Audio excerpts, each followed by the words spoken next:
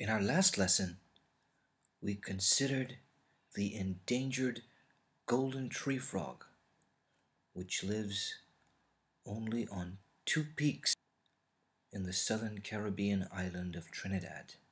We did note, however, that there were several similar kinds of endangered frogs in other parts of the world. Welcome again. In today's lesson, we consider topic 4.2.6. Describe the case histories of three different species, one that has become extinct, another that is critically endangered, and a third whose conservation status has been improved by intervention. The Monteverde Cloud Forest Preserve, Costa Rica. A very similar environment to that of the golden tree frog of Trinidad. This is Bufo peregrinus, the golden toad. This animal was recorded for the first time in 1966. It was last seen in 1989. After a thorough search, the IUCN declared Bufo peregrinus, the golden toad, extinct.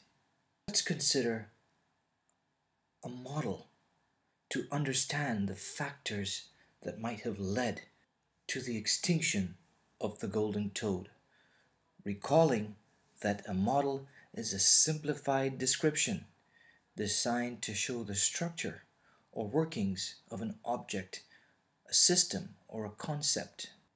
And a system is an assemblage of parts and the relationship between them, which together constitute an entity or a whole.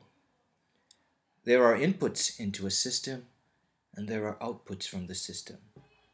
The population of the golden toad was affected by certain factors. Some of these inputs into the system were El Niño, changing weather patterns that brought reduced rainfall to the cloud forest in the late 1980s. The chytrid fungus, identified in the late 1990s, may have been a factor in the decline of the golden toad. Habitat loss is another factor to consider. Ultraviolet B radiation increased in the 1980s. Changes in pH as a result of pollution. These are some of the suggested factors that may have led to the extinction of the golden toad. This unique amphibian has become an icon of extinction. Frogs throughout the world are currently under great threat. And even though we're not certain that the chytrid fungus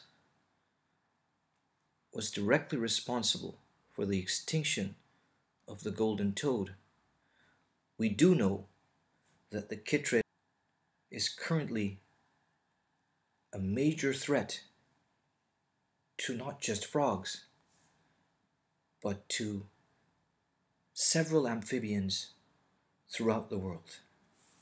For more on the chytrid fungus, I would like you to visit this link. Staying in Central America and the Caribbean, we consider the leatherback turtle, Dermocales coriacea, another iconic species.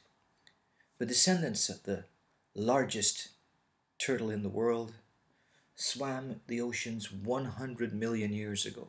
Today, the current sixth or Holocene extinction sees them as one of the candidates that are critically endangered. All of the spots in yellow represent beaches where leatherbacks lay their eggs. The red spots are the densest beaches in the world. One of those beaches is here in Costa Rica, and another hotspot is in Trinidad and in the Guyanas. This picture shows a female turtle completing the nesting process on the Caribbean island of Tobago.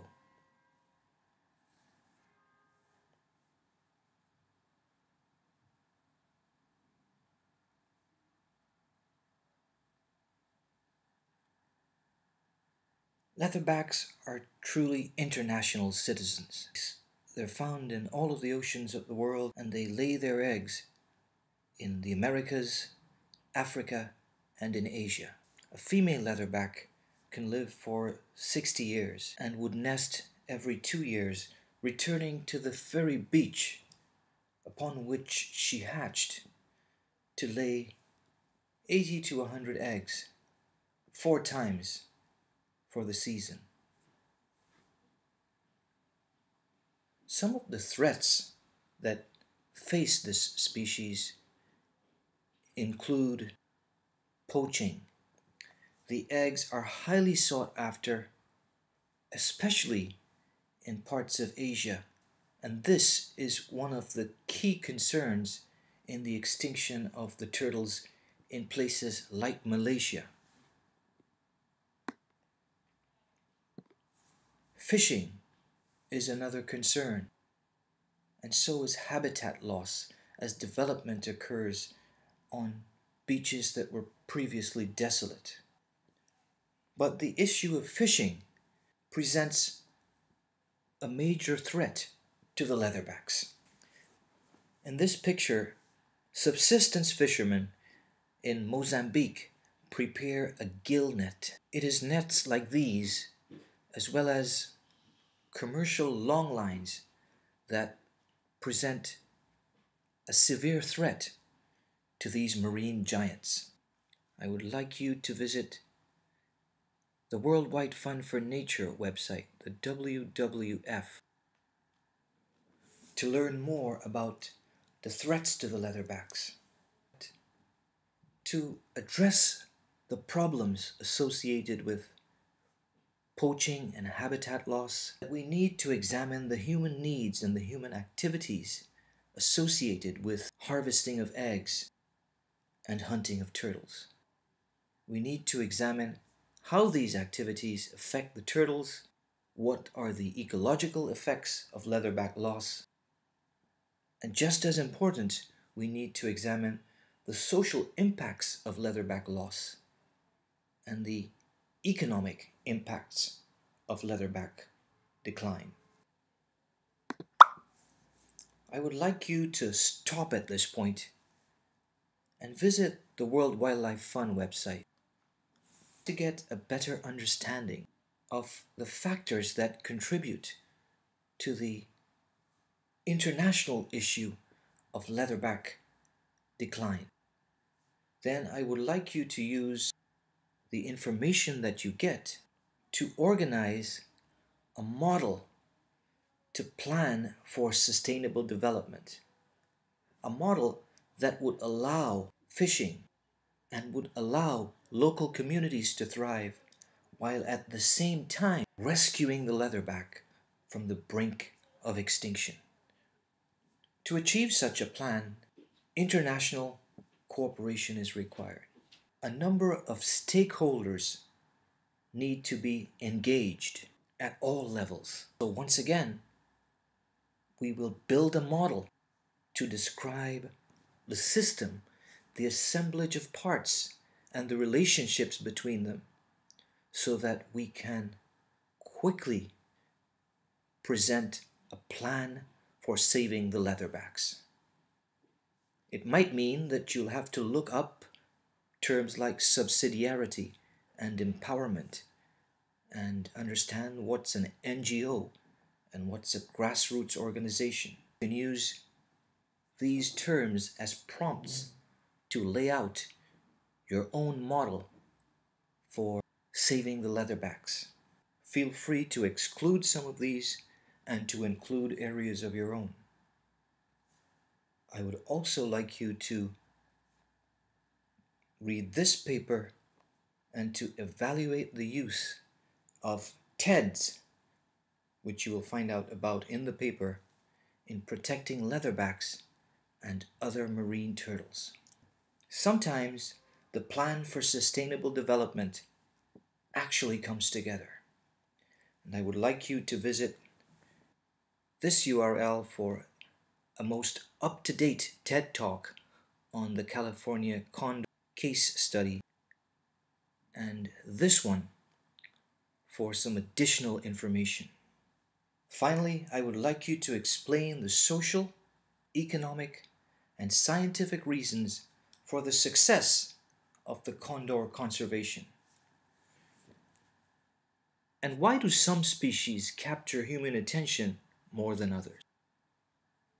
As you consider the condor, I have listed some issues on this side that brought the bird under threat in the first place.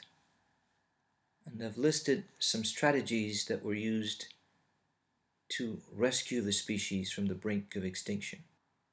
Using these, I would like you to create a model to show the relationships among all of the stakeholders and how they work together to solve the case of the California condor.